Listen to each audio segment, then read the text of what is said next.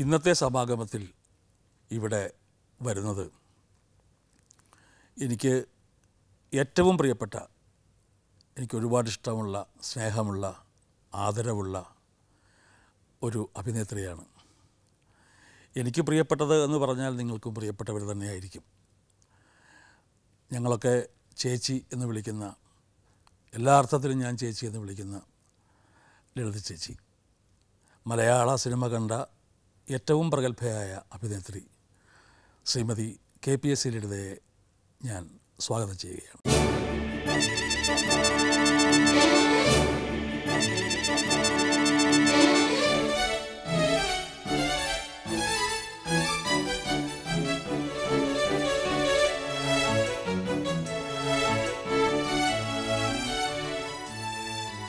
മറ്റ് പല സമാഗമങ്ങളിലും ചേച്ചി ഇവിടെ വന്നിട്ടുണ്ട്, മറ്റുള്ളവരുടെ സമാഗമങ്ങളിൽ.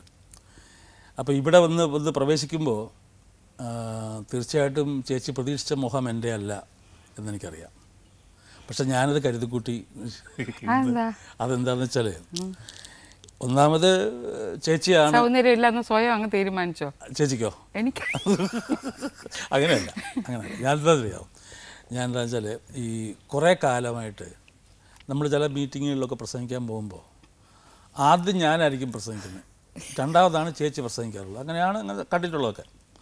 അപ്പോൾ ചേച്ചിക്ക് എന്നെപ്പറ്റി പറയാനുള്ളതൊക്കെ അവിടെ പറഞ്ഞിട്ട് പോകും. എനിക്ക് തിരിച്ച് പറയാനുള്ള അവസരം കിട്ടാറുമില്ല. അപ്പോൾ അങ്ങനെ ഒരുപാട് കണക്കുകൾ എൻ്റെ മനസ്സിലുണ്ട്. അപ്പോൾ അത് മുഴുവൻ തീർക്കാൻ വേണ്ടിയാണ് നല്ല അവസരം നോക്കിയാണ് ഞാൻ ഈ ചുമതല ഏറ്റെടുത്തത്. ഇനി അങ്ങനെ ഉണ്ടാവില്ല. പിന്നെ ഞാൻ ഏറ്റവും സന്തോഷപൂർവ്വം മനസ്സിൽ നിന്ന് ഏറ്റെടുത്ത ഒരു കർത്തവ്യമാണിത്. സാധാരണഗതിക്ക് ഇപ്പോഴും ഉണ്ട്, എന്തായാലും കുറച്ച് കുറഞ്ഞിട്ടുണ്ടെങ്കിലും സ്ത്രീകൾ അഭിനയ രംഗത്തേക്ക് വരിക, അതൊക്കെ കുറച്ച് നിഷിദ്ധമായൊരു കാലത്താണ് ചേച്ചി ഈ ഇതിനകത്തോട്ട് ചാടി ഇറങ്ങിയത്. അതെന്തായിരുന്നു എൻ്റെ സാഹചര്യം? ഒന്ന് തറവാട്, അങ്ങനെ തറവാട്ട് മഹാത്മ്യമുള്ള പെണ്ണുങ്ങളൊന്നും സിനിമയിലോ അല്ലെങ്കിൽ നാടകരംഗത്തോ അല്ലെങ്കിൽ കലാരംഗത്തോ ഒന്നും തന്നെ. എൻ്റെ അച്ഛൻ ഒരുപാട് ബുദ്ധിമുട്ടിയിട്ട് തന്നെയാണ് എന്നെ ഈ രംഗത്തേക്ക് കൊണ്ടുവരുന്ന കാരണമായതിന്. അങ്ങനെയുള്ള ഒരു സാഹചര്യത്തിലായിരുന്നു ഞാനും അഭിനയിക്കാൻ വേണ്ടി ഇറങ്ങിയത്. പക്ഷെ എനിക്ക് കൊച്ചിലേ തൊട്ടേ ഭയങ്കര ഇഷ്ടമായിരുന്നു ഈ പാട്ട്, നാടകം, സിനിമ എന്നൊക്കെ പറഞ്ഞിട്ടുള്ള ഇത്. എൻ്റെ അച്ഛനും അതേപോലെ. എൻ്റെ അച്ഛൻ ഒരു പെയിൻറ്ററായിരുന്നു, ഫോട്ടോഗ്രാഫറായിരുന്നു. KPAC വരുന്നതിന് മുമ്പ് നാടകങ്ങളൊക്കെ അഭിനയിച്ചിട്ടുണ്ടോ സ്കൂളിലൊക്കെ വെച്ചിട്ട്? സ്കൂളിൽ ഞാൻ ഡാൻസ് ചെയ്തിട്ടുണ്ട്. ഡാൻസ് അന്ന് KPACയുടെ തന്നെ പാട്ടുകൾ, പൊന്നരിവാൾ അമ്പിളിയിൽ ആ പാട്ട് പാടി ഡാൻസ് ചെയ്തിട്ട് രാമപുരത്ത് സ്കൂളിലാണ് എനിക്ക് ഇവിടെ കായംകുളത്ത്. എന്നിട്ട് എനിക്ക് ഫസ്റ്റ് പ്രൈസ് കിട്ടുകയൊക്കെ ചെയ്തു ഡാൻസിന്. പഠിച്ച സ്കൂള് രാമപുരത്ത്. അതെല്ലാം ഒന്ന് ഓർമ്മ പുതുക്കാൻ വേണ്ടി പ്രാവശ്യം കാണാം.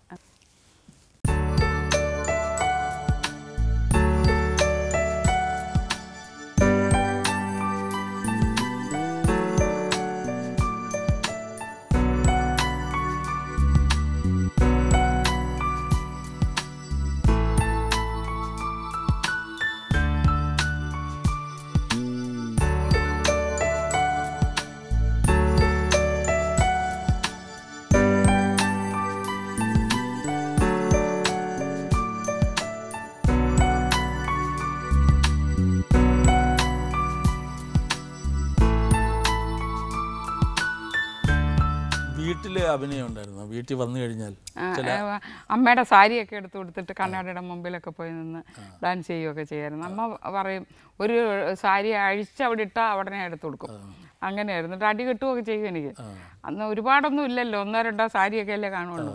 വളരെ സൂക്ഷിച്ചൊക്കെ തേച്ച് മടക്കി വെക്കുമ്പോഴാണ് നമ്മുടെ ഈ അവിടുത്തെ ഒരു KPACയിൽ വന്നത്. എങ്ങനെയായിരുന്നു ശരിക്കും? ഗംഗാരമാഷ ട്രൂപ്പിൽ ഡാൻസ് പഠിച്ചുകൊണ്ടിരിക്കുമ്പം തന്നെ ഗീതയുടെ ഒരു നാടകത്തിൽ 2 ഡാൻസ് ചെയ്യാൻ വേണ്ടി എന്നെ വിളിച്ചു. അങ്ങനെയാണ് ഞാൻ അവിടുന്ന് മാറുന്നത്. അവിടുന്ന് മാറി അവിടെ 3 കൊല്ലം ഉണ്ടായിരുന്നു. അപ്പോൾ അച്ഛൻ പറഞ്ഞു, ഇല്ല വേറൊന്നിനും ഇല്ല, ഡാൻസ് മാത്രമേ ഉള്ളൂ, കൈ തട്ടുമ്പോൾ വന്ന് ഡാൻസ് ചെയ്യാം. ഇതായിരുന്നു അന്ന് ഡാൻസ് പഠിപ്പിച്ചത്. അത് തഞ്ചാവൂർ ഭാസ്കർ എന്ന് പറഞ്ഞിട്ട് കലാമണ്ഡലത്തിലെ മാസ്റ്ററായിരുന്നു. ആ മാഷായിരുന്നു അന്ന് ഡാൻസ് പഠിപ്പിച്ചത്. ഞാൻ ഇങ്ങനെ തടിച്ചിട്ടൊന്നുമില്ല, നല്ല മെലിഞ്ഞിട്ടായിരുന്നു. അപ്പോൾ ഡാൻസ് ഒക്കെ ചെയ്യാൻ ആദ്യകാല സിനിമ ഞങ്ങൾക്കറിയാം മെലിഞ്ഞിട്ടായിരുന്നു എന്നുള്ളത്. അത് കഴിഞ്ഞ് മാതൃഭൂമി എന്ന് പറഞ്ഞിട്ട് ഒരു നാടകം അവർ PJ ആൻ്റണിയുടെ, അതിൽ മെയിൻ കഥാപാത്രം ഒരു ഡാൻസറാണ്, പക്ഷേ നായിക അഭിനയിക്കാനും ഉണ്ട്. അത് ചെറിയ വേഷമാണെന്ന് പറഞ്ഞു. ഞാനും അച്ഛനും കൂടെ അന്നേ ഇങ്ങനെ സ്ക്രൂ മുറുകും. ഞങ്ങൾ തമ്മിലാണ് രഹസ്യങ്ങളൊക്കെ പങ്കുവെക്കുന്നതൊക്കെ. അമ്മയിടക്ക് വീട്ടിലോട്ട് വന്നാൽ ഒന്നുമില്ല, സ്കൂളിൽ വിട്ട് കഴിഞ്ഞാൽ ഞാൻ നേരെ ഓടും, അവിടെ പോയി പോകും. എന്നിട്ട് അച്ഛൻ്റെ ജോലി ചെയ്യുന്ന സ്ഥലത്ത് രവി സ്റ്റുഡിയോ, NM എബ്രഹാം, ഈ 2 സ്റ്റുഡിയോയിൽ മാറി മാറിയിട്ടാണ് എൻ്റെ അച്ഛൻ വർക്ക് ചെയ്തുകൊണ്ടിരുന്നത്. അവിടെ പോയിട്ട് അപ്പോൾ അച്ഛൻ്റെ അടുക്ക പറയാം, അപ്പോൾ അച്ഛൻ എങ്ങനെയെങ്കിലും ഒന്ന് KPSCയിൽ വരിക എന്നുള്ളതാണ്. എൻ്റെ അച്ഛനും അതിനോട് വലിയ താല്പര്യമായിരുന്നു. അതുകൊണ്ട് KPSCയിൽ എന്നെ വിടുക എന്നുള്ളത് ഉറച്ചു വെച്ചപ്പോൾ ഞാനും അച്ഛനും മാത്രമേ ഉള്ളൂ ഇതിനകത്ത്. അന്നൊക്കെ ഈ മരണ ഫോട്ടോ, പണ്ടത്തെ കാലത്ത് അങ്ങനെ ഒരു ഇതുണ്ട്, അതിന് എൻ്റെ അച്ഛൻ വിദഗ്ധനാണ്. ഒറ്റ ഫോട്ടോ ചീത്തയായി പോകത്തില്ല. മറ്റേ ഇത് പോയി കഴിഞ്ഞാൽ പിന്നെ കിട്ടത്തില്ലല്ലോ. അതുകൊണ്ട് പുളിങ്കുന്ന്, വങ്കമ്പ, അവിടെ ഇവിടെ കുട്ടനാട്, എവിടെ ഇങ്ങനെ മരണം ഉണ്ടെങ്കിലും അച്ഛനെയാണ് വിളിക്കുന്നത് ഫോട്ടോ എടുക്കാൻ. അപ്പോൾ ക്യാമറയും തൂക്കി പാവം വെളുപ്പാങ്കാലത്ത് പോകുന്നതൊക്കെ, മഴയാണെങ്കിലും അതെ, ഒരു കുടയൊക്കെ ചൂടി, അന്ന് ഈ പെട്ടി മാതിരി ഒരു സാധനമാണ് ക്യാമറ, 4 കാലൊക്കെ ആയിട്ട് ഇതുമൊക്കെ തൂക്കിക്കൊണ്ട് പോകും. അതിന് കിട്ടുന്നതാണ് നമുക്ക് സ്പെഷ്യൽ എമൗണ്ട്. ആ കാശ് വെച്ചാണ് ഈ ഡാൻസിന് ഡ്രസ്സ് ചെയ്യിപ്പിക്കുന്നതും. നെറ്റിച്ചുട്ടി ഒരു കല്ലിളകിയാൽ ഞാൻ വഴക്കുണ്ടാക്കും. അമ്മ അറിയാതെ വേണം ചെയ്യാൻ. അമ്മ അറിയാതാണ്. അമ്മ വഴക്ക് അടിയിട്ട ബഹളമാണ്. എന്ത് കാര്യത്തിനും എന്നെ പിടിച്ചിട്ട് തല്ലും. എന്നിട്ട് ഞാൻ സ്കൂളിൽ വിട്ട് വന്ന് ബുക്കൊക്കെ അവിടെ ഇറങ്ങി വെച്ച് ഓടും നേരെ സ്റ്റുഡിയോയിലേക്ക്. അപ്പോൾ ചെല്ലുന്നത് കരഞ്ഞോണ്ടി ചെല്ലും. അപ്പം എന്താന്ന് ചോദിച്ചാൽ ഉടനെ ഭയങ്കര ഒച്ചത്തിൽ കരയും. അമ്മ തല്ലി എന്ന് പറഞ്ഞത്. അമ്മ തല്ലി കാണത്തില്ല, വടിയെടുത്തതേ ഉള്ളൂ.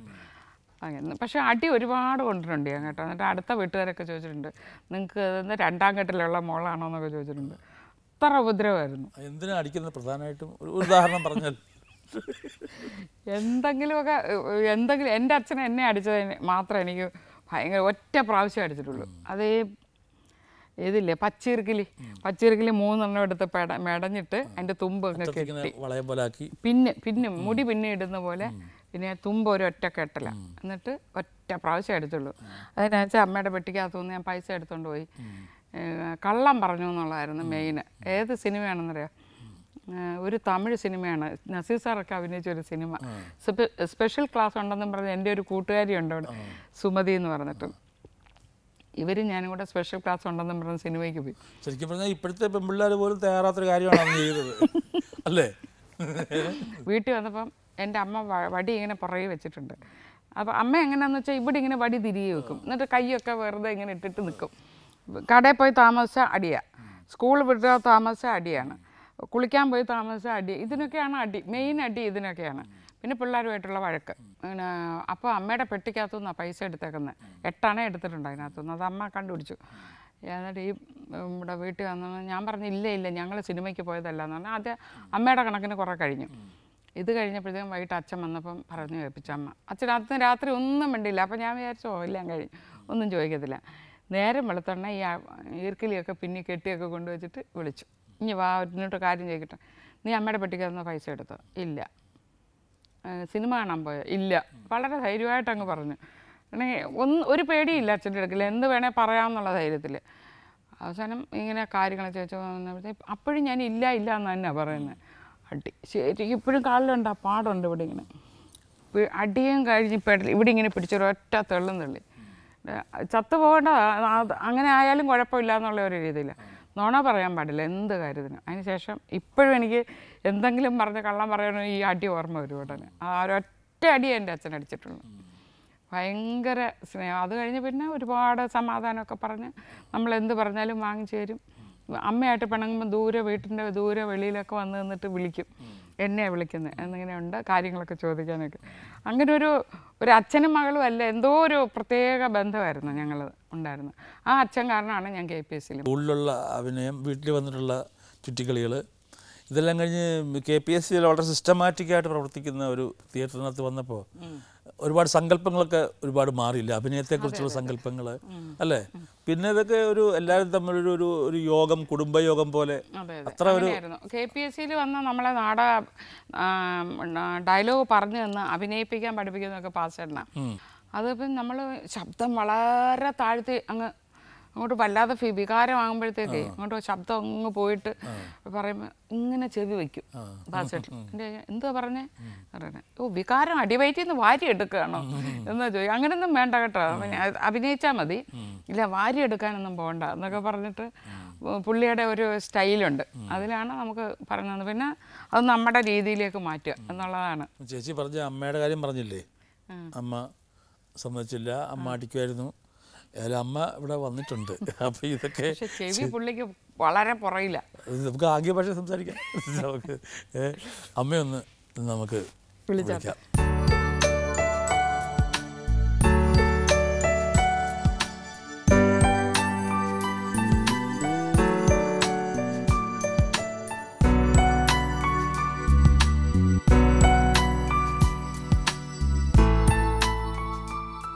മുറുക്കാറുണ്ടോ? ഇല്ല, മുറുക്കാറില്ല. ഇപ്പൊ മുറുക്കാറില്ല. എന്ത് പറ്റി? പല്ലില്ല, പല്ലൊന്നുമില്ല. ചവച്ച് ഞാൻ ഒരുപാട് മുറുക്കിയിട്ടുണ്ട്. എന്നെ കണ്ട അപ്പ മുറുക്കാൻ കൊണ്ടുവരും. പിച്ചള പാത്രം, ചെമ്പ് പാത്രം ഇടിച്ച് തകർത്തതോ അവിടേക്കൊക്കെ വരാം. വന്നു എൻ്റെ പാത്രം തകർക്കാൻ. എത്ര നാളായി മുറുക്കാൻ നിർത്തിയിട്ട്? ഒരുപാട് നാളായി. ആണോ? ചവച്ച് നോക്കിയിട്ടില്ലേ? ചവച്ചറിയാൻ ആരുമില്ല. ആരുമില്ല, ഞാൻ തന്നെ ചവയ്ക്കണം. ചേച്ചി പറഞ്ഞു അമ്മ കൊച്ചിൽ ഒരുപാട് അടിച്ചിട്ടുണ്ടെന്ന്. ഉണ്ട്. ഉണ്ടോ? എന്തിനാ? അതുപോലുള്ള കുരുത്തക്കേട് കാണിക്കും. ചേച്ചി പറഞ്ഞു ഞാൻ ഒരു തെറ്റും ചെയ്തിട്ടില്ല, ഞാൻ ചുമ്മാ ഇരിക്കുമ്പോഴേ അമ്മ ഒന്ന് അടിക്കുന്നു. അതൊക്കെ വെറുതെ പറയുക. ഭയങ്കര കുരുത്തക്കേടായിരുന്നു. എന്തൊക്കെ കുരുത്തക്കേടാ? എന്തെല്ലാം കുരുത്തക്കേട് കാണിക്കുമെന്നറിയാമോ? ഓട്ടവും ചാട്ടവും, വിളിച്ചാൽ കാണത്തില്ല, അപ്പൊ ദേഷ്യം വരാതിരിക്കുവോ, അപ്പൊ കുറിച്ചിട്ട് അടിക്കും, കുറെ അങ്ങ് അടിക്കും. അമ്മയെ കുറ്റം പറയും അച്ഛൻ്റെ അടുക്ക ചെന്ന്, അതിന് ഭയങ്കര അടി. നമുക്കിവിടെ നിൽക്ക പുള്ളി കാണത്തില്ല, അപ്പോഴാണ് ഞാൻ ഓടിപ്പോകുന്നു സ്റ്റുഡിയോയിലേക്ക്. അപ്പം വരുമ്പോഴത്തേക്കും അച്ഛൻ്റെ കൂടെ വലിയ ചിങ്കടിയാന്നും പറഞ്ഞുകൊണ്ട് അതിനൊരു അടി ഉണ്ടാവും പിറ്റേ ദിവസം. ചേച്ചി അന്ന് നാടകത്തിന് പോകുന്ന വലിയ ഇഷ്ടമല്ലായിരുന്നു. എനിക്കോ? അല്ലായിരുന്നു. അച്ഛൻ്റെ നിർബന്ധം കൊണ്ടാ പോയത്. പിന്നെ നാടകം കണ്ടില്ലേ? അപ്പൊ എന്ത് തോന്നി? അപ്പൊ ഇഷ്ടം തോന്നി. സിനിമ എല്ലാം കണ്ടിട്ടില്ലേ? ഉണ്ട്. എല്ലാ സിനിമയും കണ്ടിട്ടുണ്ടോ? എല്ലാ സിനിമയും കണ്ടിട്ടുണ്ട്. മരുമോന്റെ സിനിമയൊക്കെ കണ്ടിട്ടുണ്ടോ? ഭരതേട്ടന്റെ സിനിമകള്? അതെ, ഭരതേട്ടനെയും കണ്ടിട്ടുണ്ട്, അല്ലാത്തതും കണ്ടിട്ടുണ്ട്. കൊച്ചുമക്കള് സിദ്ധാർത്ഥൻ എപ്പോഴും കളിയാക്കുന്നു പറഞ്ഞു. എന്നെയാണോ? എപ്പോഴും കാതിൽ പിടിക്കും. ഇപ്പൊ മകളെ പറ്റി നല്ല അഭിപ്രായമല്ലേ? അതെ അതെ, നല്ല അഭിപ്രായം. വളരെ സന്തോഷമുണ്ട്, സംതൃപ്തിയുണ്ട് അല്ലേ? അല്ലാതെ ഇനി എന്തായാലും ഇടയ്ക്ക് പടങ്ങും. ഇപ്പോഴും എന്തിന് വഴക്കുണ്ടാക്കും? എന്തിന് ചോദിക്ക്. എന്തിനാ പിണങ്ങുന്നു ഇപ്പം? എവിടെ ഇപ്പൊ പിണങ്ങോ? ഇപ്പൊ വഴക്കുണ്ടോ രണ്ടുപേരും കൂടെ? അതൊക്കെ വഴക്കിന് വരും. എന്തിന്? അവിടെ കൂടെ ഞാൻ താമസിക്കാൻ ചെല്ലാട്ടേന്. താമസിക്കാൻ ചെല്ലാലോ. എവിടെ? അവിടെ വടക്കാഞ്ചേരി. അത് തന്നെ, വടക്കാഞ്ചേരി. അപ്പൊ ഏതായാലും വളരെ സന്തോഷം അമ്മ വന്നല്ലോ ഇവിടം വരെ. ഇവിടെ വന്ന് ഇത്രയും കാര്യങ്ങളൊക്കെ പറഞ്ഞില്ലേ? അപ്പൊ ചേച്ചി പറഞ്ഞൊക്കെ സത്യം തന്നെയാണ് അല്ലേ? ഞാൻ അതൊന്ന് അറിയാൻ വേണ്ടിയിട്ടാണ് ഞാൻ അമ്മയോട് ചോദിച്ചത്. എന്നെ ഒരുപാട് തല്ലുമായിരുന്നു, നാടകത്തിൽ പോകുന്ന ഇഷ്ടമല്ലായിരുന്നൊക്കെ പറഞ്ഞു. അത് ശരിയാണെന്ന് അറിയണ്ടേ നമുക്ക്, അതിനാണ് അമ്മയോട് ചോദിച്ചത്. അപ്പോൾ ഇനി നമുക്ക് പിന്നെ ബാബു വന്നിട്ടുണ്ട്, ബാബുവിൻ്റെ മിസ്സസ് വന്നിട്ടുണ്ട്, മോള് വന്നിട്ടുണ്ട്, സഹോദരൻ ബ്രദർ. അപ്പം അവരെ ഒന്ന് നമുക്ക് പരിചയപ്പെടാം.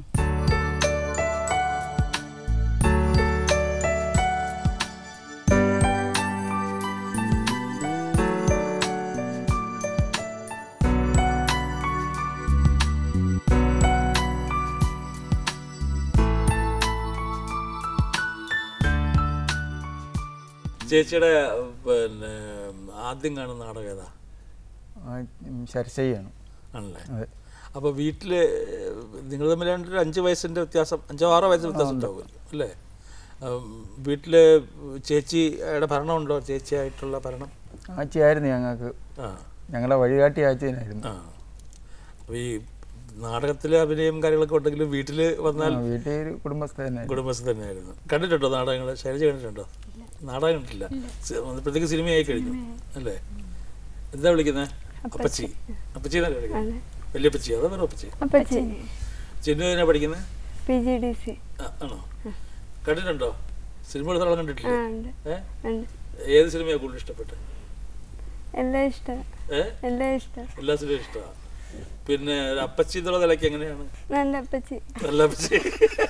പിന്നെ മുമ്പിൽ ഇരുത്തിക്കൊണ്ട് അങ്ങനല്ലേ പറയുള്ളൂ അല്ലേ? അല്ല ശരിക്കും അല്ലേ? ഈ ചേച്ചിയായിട്ട് ഒരുപാട് ഓർമ്മകൾ ഉണ്ടാവും എന്തായാലും അല്ലേ? അത് നല്ല മനസ്സിൽ ഇന്ന് ഇപ്പോഴും ഇങ്ങനെ മായാതെ നിൽക്കുന്ന എന്തെങ്കിലും സംഭവങ്ങൾ ബാബുവിൻ്റെ മനസ്സിലുണ്ടോ? ഉണ്ട്. എന്താ അത്? ഇത് ഞാൻ വളരാൻ പ്രധാനമായിട്ടൊരു കാരണമുണ്ടായിരുന്നു. ഞാൻ സ്കൂളിൽ പഠിച്ചുകൊണ്ടിരിക്കുന്ന സമയത്ത് സ്കൂളിൽ പഠിക്കുന്നതൊക്കെ വളരെ ഉഴപ്പായിട്ടൊക്കെ തന്നെ പഠിക്കുമായിരുന്നു. നല്ല അച്ഛനും അമ്മയൊക്കെ ശരിക്കും ശിക്ഷിക്കുമെങ്കിലും ചേച്ചി അന്നേരം നമുക്ക് സൈഡിൽ നിന്ന് സംസാരിക്കുമായിരുന്നു. എപ്പോഴും സമയത്ത് എനിക്ക് വീട്ടിൽ നിന്ന് പിണങ്ങി പോകുന്നൊരു പരിപാടി ഉണ്ടായിരുന്നു. അങ്ങനെ പിണങ്ങിപ്പോയി അങ്ങനെ പിണങ്ങിപ്പോയി അച്ഛൻ പോയി എവിടെ നിന്നെങ്കിലുമൊക്കെ പിടിച്ചോണ്ട് വരും. പിടിച്ചോണ്ട് വന്നു കഴിഞ്ഞാൽ തല്ലി കഴിഞ്ഞാലും ചേച്ചി തന്നെയായിരുന്നു ഒരു ആശ്വാസ വചനമൊക്കെ തന്നിങ്ങനെ കൂടെ കൊണ്ടുനടക്കുമായിരുന്നു.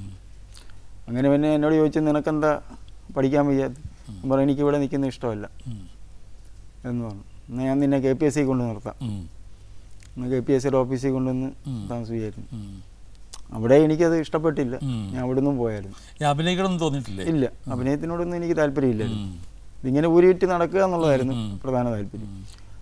അപ്പോൾ അവിടെയും ചേച്ചിക്കൊരു ക്ഷീണം വരത്തക്ക വിധത്തിൽ ഞാൻ അവിടെ നിന്ന് ഓടിപ്പോവുകയായിരുന്നു KPAC നിന്ന്.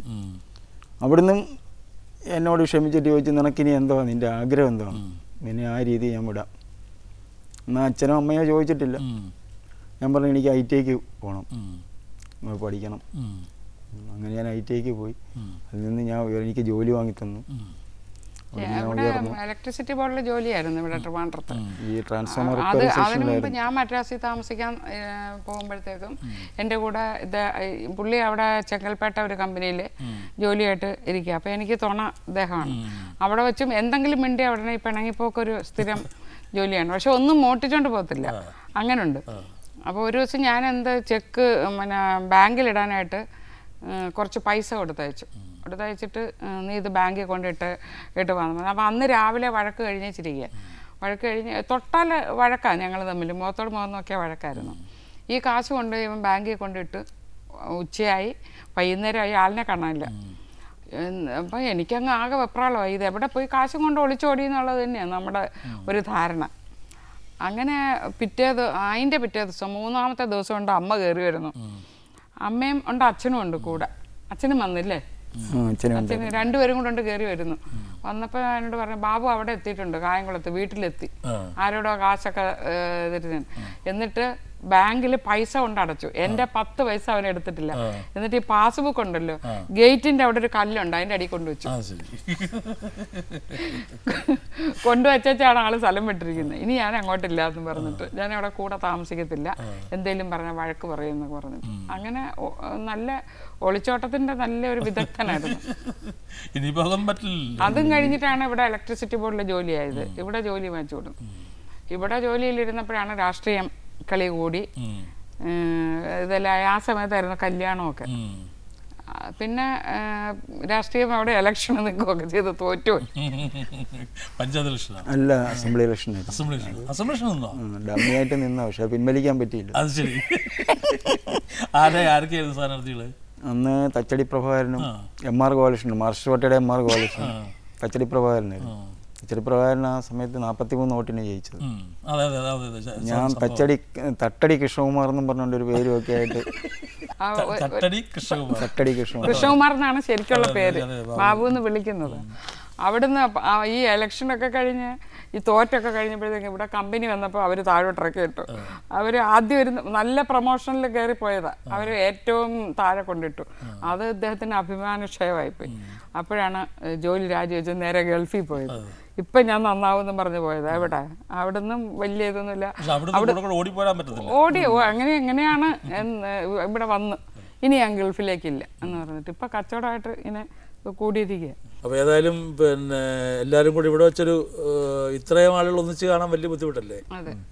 അതെന്തായാലും വലിയൊരു കാര്യമായി. പ്രധാന സാരഥികളൊക്കെ കാലഹരണപ്പെട്ടു പോയി. പിന്നെ പോറ്റി സാറ്, തോപ്പിൽ ബാസ് ചേട്ടൻ, തോപ്പിൽ കൃഷ്ണപിള്ള, പിന്നെ നടീനന്മാരായിട്ടുള്ള സുലോന, KPAC സുലോന, KP Ummer, N Govindankutty, അങ്ങനെ പിന്നെ സംഗീത വിഭാഗം ഏറ്റവും KPACയിലെ ഏറ്റവും എടുത്തു പറയേണ്ട പ്രത്യേകത പാട്ടുകളാണല്ലോ. പാട്ടുകൾ എന്നും ജീവിക്കുന്ന പാട്ടുകളല്ലേ. ദേവരായ മാസ്റ്റർ, വയലാറ്, കുറുപ്പിയേട്ടൻ മാത്രമേ, അതെ, കുറുപ്പ് സാറ് മാത്രമേ ഉള്ളൂ, LPR വർമ്മ, MB ശ്രീനിവാസൻ, ദക്ഷിണാമൂർത്തി സ്വാമിയും ചെയ്തിട്ടുണ്ട്. പക്ഷെ അവരെല്ലാം പോയി. അഭിനേതാക്കളും ഒക്കെ മിക്കവാറും അന്നത്തെ മാധവൻ ചേട്ടൻ പോയി, എല്ലാം പോയി. പക്ഷേ ഇപ്പോഴും ആരോഗ്യത്തോടെ ഏതാണ്ട് KPACയുടെ പ്രാരംഭ ദശ മുതൽ KPACയിലെ തന്നെ ഒരു ഭാഗവും ഗായകനും ഹാർമോണിസ്റ്റും നടനും ഒക്കെ ആയിട്ടുള്ള ജോൺസൺ ചേട്ടൻ. അതുണ്ടോ? അത് ഞങ്ങളവിടെ ഓരോരുത്തർക്ക് ഓരോ പേരിടുമായിരുന്നു പണ്ട് കേട്ടോ.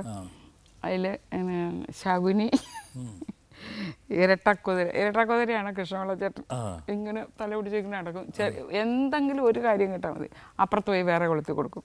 അതിൻ്റെ ഒരാൾ തന്നെയായിരുന്നു. അപ്പോൾ ജോൺസൺ ചേട്ടനെ പറ്റി പറയാണ്ട് ഇപ്പം പറഞ്ഞോണ്ട് ആൾ വന്നിട്ടുണ്ട്. അപ്പോൾ ഇങ്ങോട്ട് വരും. അപ്പം എന്താണ് ചേട്ടൻ്റെ പേരെന്താണ്? വഴക്കാളി. അപ്പോൾ നിങ്ങൾ വലിയ കമ്പനി ആയിരിക്കുമല്ലോ, കാരണം വഴക്കാളികൾ തമ്മിൽ ഒരു ബന്ധം ഉണ്ടാവണം. ഞങ്ങളെപ്പോഴും വഴക്കൊക്കെ ഉണ്ടായിരുന്നു. ഞങ്ങൾ ജോൺസഭാണ് ഒരു കഥ പറയാം. കാസർഗോഡ് നാടകമാണ് ഞങ്ങൾക്ക്. കാസർഗോഡ് നാടകത്തിന് പോയപ്പോഴത്തേക്കും അവിടെ KPAC വളരെ സ്ട്രിക്റ്റ് ആണല്ലോ, കഴിക്കാൻ പാടില്ല എന്നൊക്കെ ഭയങ്കര ഇതല്ലേ.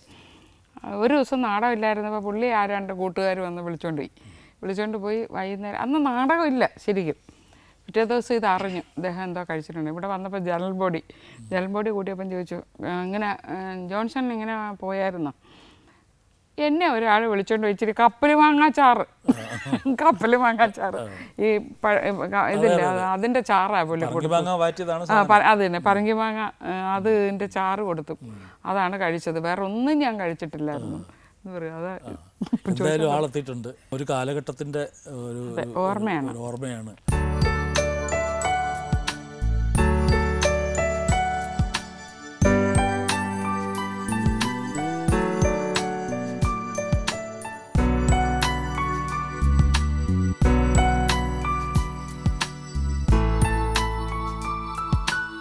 ചേട്ടനിപ്പം സ്വസ്ഥമായിട്ട് വീട്ടിൽ തന്നെയാണ്? വീട്ടിൽ വെറുതെ ഇരിക്കുക.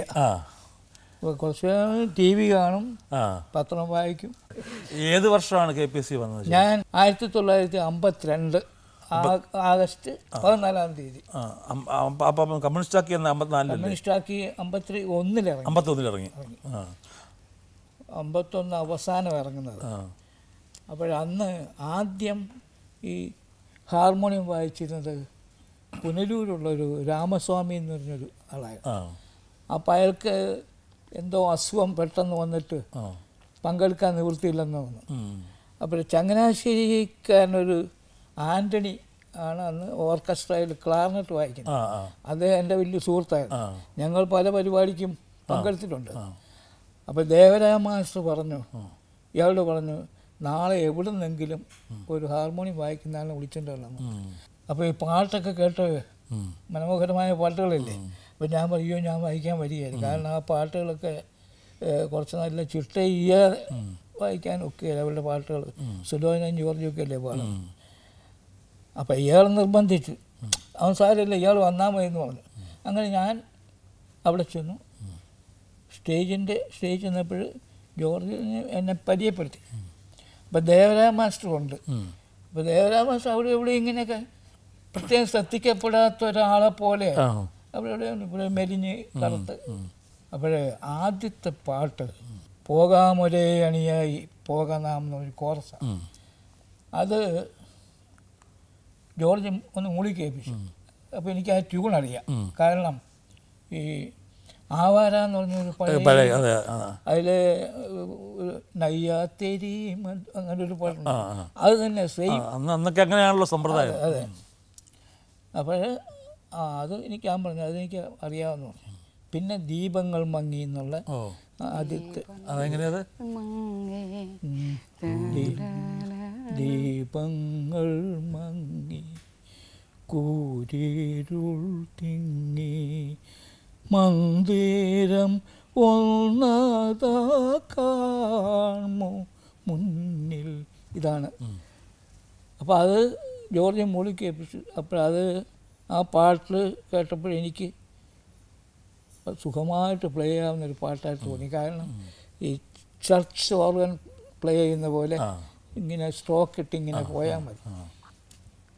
അത് വായിച്ചപ്പോഴും ദേവരായ മാസ്റ്റർ പുറകെ നിൽപ്പുണ്ടായിരുന്നു. അപ്പോഴേ വന്നുള്ളൂ ആളല്ലേ? അല്ല പുറകെ നിൽപ്പുണ്ട്. ജോർജിനെ വിളിച്ചു ചോദിച്ചു, ഇയാൾ വേറെ ഏതെങ്കിലും ട്രൂപ്പിൽ പങ്കെടുക്കുന്നുണ്ടോ എന്നൊന്ന് ചോദിക്കാൻ പറഞ്ഞു. അപ്പോൾ ജോർജ് എന്തൊക്കെ ചോദിച്ചു. അവർ ഞാൻ ട്രൂപ്പിലൊന്നുമില്ല, ഏതെങ്കിലും പരിപാടി വന്നാൽ പോവും, വായിക്കും, പിയാനോയും പ്ലേ ചെയ്യും, അങ്ങനെയുള്ളതെന്ന് പറഞ്ഞു. അയാളെ കൂടെ നാടകം കഴിയുമ്പോൾ അയാളെ കൂടെ കൊണ്ടുപോകാൻ പറഞ്ഞു. 27 പാട്ടുകളാണ് കമ്മ്യൂണിസ്റ്റാക്കി നാടകത്തിന് അന്ന് പാടിക്കൊണ്ടിരുന്നത്. ഇടയ്ക്ക് ഗ്യാപ്പ്.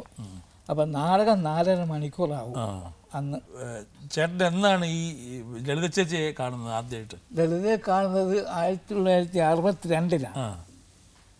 അതിനുമ്പോൾ ഞങ്ങൾ പരിചയമുണ്ട്. അപ്പോൾ ഈ അശ്വമേധ നാടകത്തിൽ അത് 64-ലാണ് ഞാൻ KPAC-ൽ വരുന്നത്. അതെ, നമ്മളൊന്നും കാണുന്നത് 62 നമ്മളത് കാണുക ചെയ്യും. ബഷീറിന്റെ വീട്ടിൽ ഞാൻ വരുമ്പോൾ ഒരു തബലിസ്റ്റ് ബഷീർ, അത് അന്ന് ചങ്ങനാശ്ശേരിയില്ല, ലളിതയൊക്കെ താമസിക്കുന്നു. ഞങ്ങളുടെ വീടിന്റെ തൊട്ട് മുമ്പിലാണ് ബഷീർ കട വീട്. അതെ. അപ്പം ബഷീർ പറയും, ഈ കൊച്ചിനെ കൊണ്ടൊരു പാട്ട് പാടിക്കാൻ. ഞാൻ പാടാൻ പറയും, പാടും. അപ്പം ഒരു പാട്ട് ഇരുന്ന് ശ്രുതിക്കല്ല പാടുന്നത്. ഇപ്പോഴും അങ്ങനെ തന്നെ ആണോ? വലിയ വ്യത്യാസം ഇരുന്ന് ശ്രുതിക്കൊന്നുമല്ല പാടുന്നത്. അപ്പം ഞാൻ ഹാർമോണിയത്തിലെ കട്ടകൾ മുഴുവൻ തപ്പി നോക്കും, ഇതെപ്പോഴത്തെ കെട്ടി പിടിക്കാമെന്ന്. അവസാനം ഞാൻ നിർത്താൻ പറയും. നിർത്തി ഞാൻ പിന്നെ ശ്രുതി ഇട്ടിട്ട് ഞാൻ എൻ്റെ പാടിയ പാട്ടിൻ്റെ ഒരു ലൈനൊന്നും മൂളിക്കൊടും, പിന്നെ കയറി പിടിക്കും. അല്ല, ഞാൻ ചോദിച്ചത് അന്നിപ്പം വന്നു, റിഹേഴ്സലൊക്കെ എടുത്തു, നാടകം കഴിഞ്ഞു, പക്ഷെ അപ്പോഴൊന്നും ഇങ്ങനെ ഒരു ഭാവിയിലേക്ക് പോകുന്നൊന്നും കണക്കൂട്ടിയിട്ടുണ്ടോ? അതോ എങ്ങനെയാണ് തോന്നിയത്? എനിക്ക് തോന്നിയിട്ടുണ്ടെന്ന് വെച്ചാൽ, ഈ ഞങ്ങൾ തമ്മിൽ ഒരു പടത്തിൽ അഭിനയിച്ചു. ഒതേനൻ്റെ മകൻ, അതൊരു പാട്ട്, എൻ്റെ ഒരു പുള്ളുവനും പുള്ളുത്തിയാണ്. ഒറ്റ ടേക്കിന് ആ പാട്ട് കംപ്ലീറ്റ് ഞങ്ങൾ പാടി. ശരി. രാമായണത്തിലെ സീത തുടങ്ങുന്ന രാമനുപേക്ഷിച്ച സീത, ആ പാട്ട്. പിന്നെ അത് കഴിഞ്ഞ് ഒന്നുകൂടെ ഞാൻ മനസ്സുകൊണ്ട് ഉറപ്പിച്ചത്, ഉദയ സ്റ്റുഡിയോയിൽ കുഞ്ചാക്കോ സാറ് ഈ കൂട്ടുകുടുംബം നാടകം അവിടെ അവതരിപ്പിച്ചു. സ്റ്റേജൊക്കെ ഇട്ട് അവിടെ അവതരിപ്പിച്ചപ്പോൾ ലളിത ആലമ്പൂടൻ്റെ ഭാര്യയായിട്ടായിരുന്നു. അല്ല, ഞാൻ ഖാൻ സാഹിബിന്റെ നാളെ അങ്ങോട്ട് അഭിനയിച്ച റോള് തന്നെ ഇവർക്ക് രണ്ടുപേർക്ക് മാത്രം ഫിക്സ് ചെയ്തു. KPAC-യിലുള്ളവരുണ്ട്, ലളിതയ്ക്കും ആലമ്പൂടണം അല്ലേ? അല്ല, അന്നേ ഞാൻ വിചാരിച്ചു ഇത് ഇയാളും ഈ രംഗത്ത് KPAC-ൽ വെച്ച് ഞങ്ങൾ എപ്പോഴും വഴക്കുണ്ടാക്കും. അതെന്തിനാന്ന് വെച്ചാൽ ഞാൻ പറഞ്ഞില്ലേ, ഈ പാട്ട് പാടണം, എനിക്ക് പാട്ട് വലിയ പഠിച്ചതൊന്നുമല്ല, അത്ര ഇതായിട്ട് പഠിച്ചിട്ടൊന്നുമില്ല. പിന്നെ നമ്മൾ ഒരു ആഗ്രഹത്തിന് വേണ്ടി അങ്ങ് പാടുന്നു എന്നുള്ളതേ ഉള്ളൂ. അതാണ് മൂലധന നാടകത്തിലും നിങ്ങൾ തന്നെ കമ്മ്യൂണിസ്റ്റാക്കിയാലും എനിക്ക് അഭിനയിക്കേണ്ട, പാട്ട് മാത്രം പാടിയാൽ മതി. അതിൽ നീലക്കുരുവി, പിന്നെ മാമ്പൂക്കൾ പൊട്ടി പിന്നെ പൂത്തമരക്കൊമ്പ്, ഇത് പിന്നെ മൂലധനത്തിലെ പാട്ട്, ഇതൊക്കെ പാടുമ്പോൾ ഈ പറഞ്ഞ പോലെ എനിക്ക് ശ്രുതി തെറ്റും. അപ്പോൾ ചെന്ന് അവിടെ ഇരിക്കുമ്പോഴേ, അവിടെ സ്റ്റേജിൽ സീൻ നടന്നുകൊണ്ടിരിക്കുക, ലീലയ്ക്കാണ് ഞാൻ പാടുന്നത്. അവിടെ ഇരിക്കുമ്പോഴേ അദ്ദേഹം ശ്രുതിയൊക്കെ ഇട്ട് കാതിലൂടെ ഇങ്ങനെ പറഞ്ഞു തരും. പറഞ്ഞു തന്നാൽ ഞാൻ തലയൊക്കെ മൈക്കൻ്റെ മുമ്പിലിരിക്കുക, മൂളിയൊക്കെ എന്നിരിക്കും. എല്ലാം കഴിയുമ്പോൾ പാട്ടങ്ങ് തുടങ്ങും, എൻ്റെ ശ്രുതി അങ്ങ് പോകും.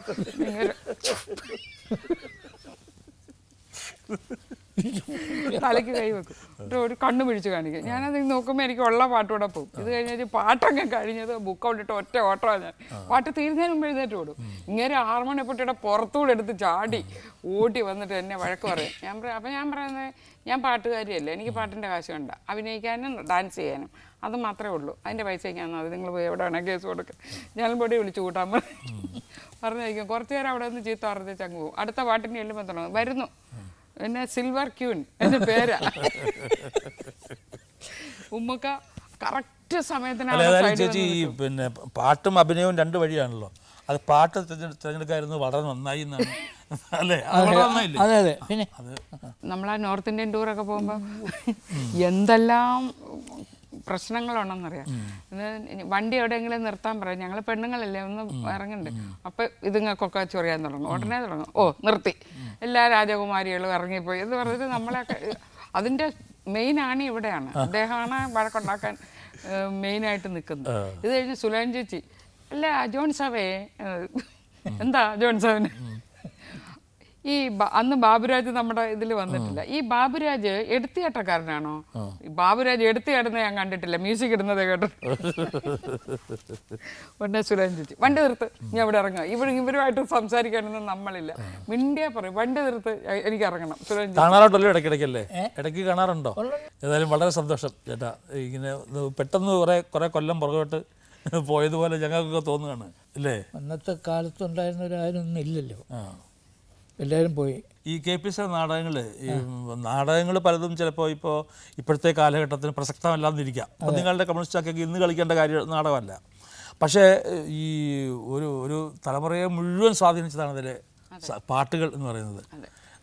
അതിനകത്തെ എല്ലാ പാട്ടുകളും നല്ലതാണെങ്കിൽ പോലും നമുക്ക് എപ്പോഴെങ്കിലും പാടാൻ തോന്നുന്നൊരു പാട്ട് ഏതാണ്? പൊന്നരിവാ അമ്പിളിയിലെ കണ്ണെറിയുന്നോളെ ആമരത്തിൽ പൂതളലിലെ വാടി നിൽക്കുന്നോളെ വാടി നിൽക്കുന്നോളെ പൊന്നരിവാളമ്പിളിയിൽ കണ്ണെറിയുന്നോളെ ആ മരത്തിൻ പൂന്തണലിൽ വാടി നിൽക്കുന്നോളെ വാടി നിൽക്കുന്നോളെ പൊന്നരിവാളമ്പിളിയിൽ കണ്ണെറിയുന്നോളെ ആ മരത്തിൻ പൂന്തണലിൽ വാടി നിൽക്കുന്നോളെ വാടി നിൽക്കുന്നോളെ പുൽക്കുടിലിൽ പുൽക്കതിരാം കൊച്ചുറാണിയാളെ എൻ കരളെ നിനക്കു വേണ്ടി നമ്മളൊന്നു പാടാം നമ്മളൊന്നു പാടാം പൊന്നരിവാളമ്പിളിയിൽ കണ്ണെറിയുന്നോളെ ആ മരത്തിൻ പൂന്തണലിൽ വാടി നിൽക്കുന്നോളെ വാടി നിൽക്കുന്നോളെ. തിരക്കായി കഴിയുമ്പോഴത്തേക്ക് സ്വന്തം വീട്ടുകാരെ തന്നെ വേണ്ട പോലെ നോക്കാൻ സമയം കിട്ടാറില്ല. അപ്പോൾ എങ്കിലും നമ്മൾ പോലും അറിയാതെ ചില ബന്ധങ്ങൾ ഉണ്ടാവും. ചേച്ചി ഒരു പ്രാവശ്യം പറഞ്ഞ് ഞാൻ കേട്ടിട്ടുണ്ട്, ഈ തിരുവനന്തപുരത്ത് വരാനും പിന്നെ പ്രത്യേകിച്ച് ഭരതേട്ടൻ പോയതിന് ശേഷം ഒരുപാട് കാര്യങ്ങളിൽ ചേച്ചിയുടെ ജീവിതത്തിൽ വളരെ പ്രധാനപ്പെട്ട നിർണായകമായ പങ്ക് വഹിച്ച 2 പേരുണ്ടല്ലോ, രാജിയും സന്തോഷും. അപ്പോൾ രാജിയെയും സന്തോഷിനെയും ഈ സമാഗമത്തിന് ഒഴിവാക്കാൻ വയ്യാത്ത ഘടകങ്ങളാണ്.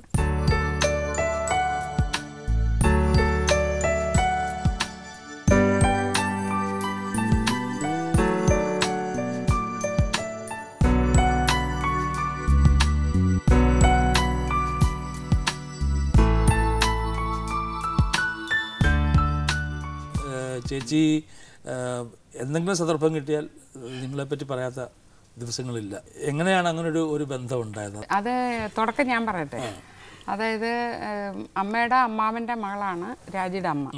പക്ഷെ എൻ്റെ അച്ഛൻ ഈ പറഞ്ഞ മാതിരി ഞങ്ങളുടെ ആരുടെയും കുടുംബത്തിലൊന്നും അയക്കുക അങ്ങനെയുള്ള ഒരു ഇതൊന്നും ഉണ്ടായിട്ടില്ല.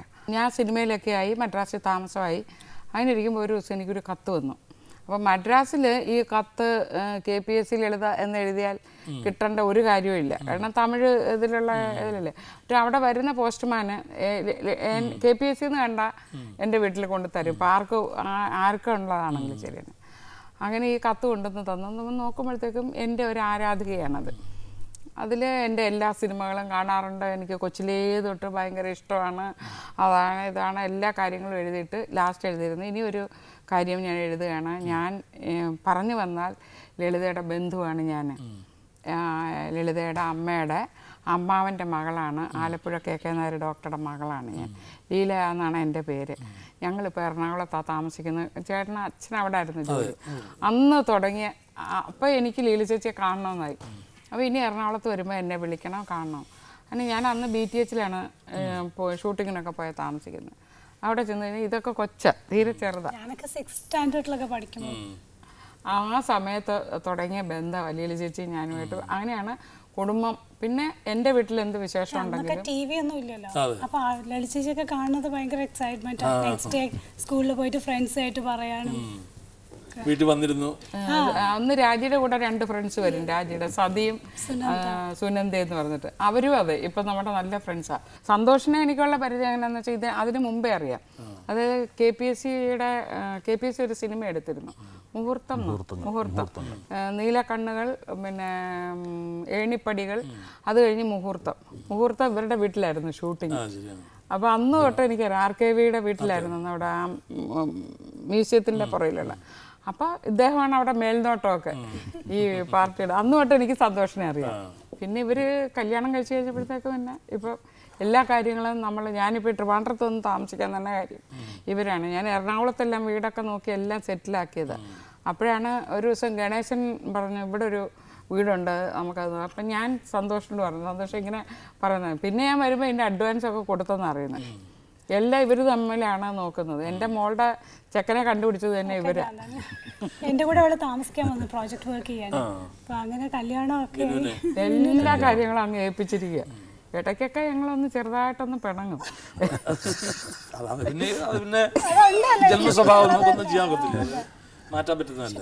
പിന്നെ പുറത്തുനിന്ന് ആഹാരം കഴിക്കില്ല. ഇപ്പൊ വീട്ടിൽ വേണ്ടതാണ് എൻ്റെ വീട്ടിൽ നിന്ന് കഴിക്കുള്ളൂ. പുറത്തുനിന്ന് കഴിക്കണേ, പുറത്തുനിന്ന് വേറെ ഒന്നും കഴിക്കില്ല. അല്ല, ഒരു കാര്യം നിങ്ങൾ ചെയ്തൊരു അബദ്ധം എന്ന് പറയുന്നത്, തെറ്റെന്ന് പറയുന്നത് ചേച്ചിയെ തിരുവനന്തപുരത്ത് നിന്ന് പറഞ്ഞു വിട്ടതാണ്. വലിയ തെറ്റായിപ്പോയി. അതെന്താ വെച്ചാൽ, അല്ല ഇവിടെ ഒരു ഒരു ഒരു എൻ്റെ ഉൾപ്പെടെയുള്ള അനുഭവം എന്ന് വെച്ചാൽ, തിരുവനന്തപുരത്ത് വന്ന് ഒരു 5 കൊല്ലമൊക്കെ താമസിച്ച് കഴിഞ്ഞാൽ, 5 കൊല്ലം താമസിച്ചിട്ടില്ല, ആയില്ല, മിനിമം ഒരു 5 വർഷം താമസിച്ചാൽ ശ്രീപത്മനാഭൻ്റെ മണ്ണ് വാങ്ങിച്ച് ഇവിടെ വീട് വെക്കുന്നതാണ് നമ്മൾ ഒരുപാട് പേരുടെ ചരിത്രം പറയുന്നത്. ചേച്ചി പറഞ്ഞ അത് വ്യത്യസ്തമായിട്ട് ഓടിപ്പോയുള്ളൂ. പക്ഷേ പത്മനാഭന്റെ വേറൊരാളുണ്ട്, ഗുരുവായൂർ ഇരിക്കുന്നുണ്ട്. പുള്ളിയാ പറഞ്ഞ എന്നോട് ഇങ്ങോട്ട് പോരെ, നമുക്ക് ഇവിടെ ഇരുന്നാൽ മതി എന്ന് പറഞ്ഞിട്ട്. മാസത്തിലൊരിക്കൽ ഇവിടെ നിന്ന് കഷ്ടപ്പെട്ട് ഓടി വരണ്ടേ എന്നെ കാണാൻ, അതുകൊണ്ട് വേണ്ട, പുള്ളിയോടെ കിടക്കട്ടെ, നമുക്ക് ഇനി വന്ന് എൻ്റെ അടുത്ത് വന്ന് ഇരിക്കുന്നു, പാട്ടും കുത്തും ഫ്ലൂട്ടും ഒക്കെ ആയിട്ട് അങ്ങനെ രസമായിട്ട് കൂടാന്ന് പറഞ്ഞ് അങ്ങനെ പോയതാ. അതുകൊണ്ട് വലിയ വ്യത്യാസം ഇല്ല. അതാണ് പോകാൻ മെയിൻ കാരണം. ചേച്ചി ആദ്യം ഞാൻ പരിചയപ്പെടുന്ന ശരിക്കും ഈ യുദ്ധകാന്ഡം ഷൂട്ടിംഗ് കൊല്ലത്ത് ഞാൻ ദിവസം കോളേജിൽ പഠിക്കുക. ഇപ്പം എൻ്റെ സഹപാഠിയായിരുന്നു മുകേഷ്. ഞങ്ങളെല്ലാവരും കൂടി ഷൂട്ടിംഗ് കാണാൻ പോയി. അന്ന് ശരിക്കും പരിചയപ്പെട്ടു. അതിനുശേഷം പിന്നെ ഈ ഞങ്ങളുടെ വീട്ടിലെ ഷൂട്ടിംഗ് സിനിമ, ഈ മുഹൂർത്തങ്ങൾ എന്ന സിനിമയുടെ ഷൂട്ടിങ്ങിന് വന്നപ്പോഴാണ്. മുഹൂർത്തങ്ങൾ ഷൂട്ടിംഗ് ഏകദേശം എൻ്റെ ഓർമ്മയിൽ 10-40 ദിവസം ഉണ്ടായിരുന്നു. 40-45 ദിവസം എൻ്റെ ഓർമ്മയിൽ.